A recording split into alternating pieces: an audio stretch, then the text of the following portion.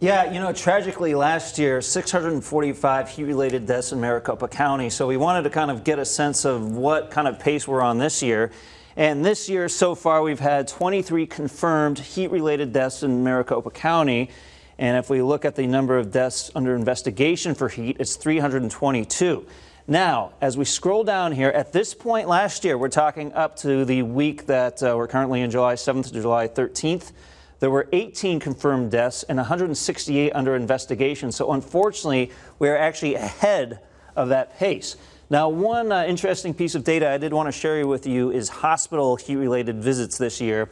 And we often say to you, check on the elderly, and certainly the elderly are affected. When you look at hospital visits broken down by age group, you can see indeed the highest is age 65 and over, with 20% of that group for hospital visits in this breakdown. But notice at number 2, 17% ages 35 to 44.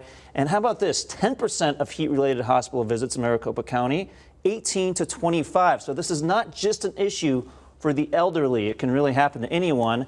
And if you're thinking, okay, why is that happening this year? Well, one of the reasons is the temperature. I'm going to show you now where we stand for the first half of meteorological summer. Meteorological summer means June 1st through now.